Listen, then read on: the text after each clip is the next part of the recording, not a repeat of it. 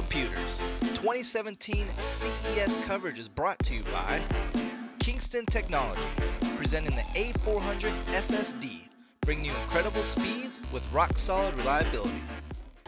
What's up, guys? We're at CES 2017 and we're hanging out with EVGA, and they've done something really cool with water cooling where basically you can kind of pick and choose the parts that you want. So to start out, they have a CPU block as well as their graphics cards will have integrated GPU blocks inside, and these actually have the pump inside.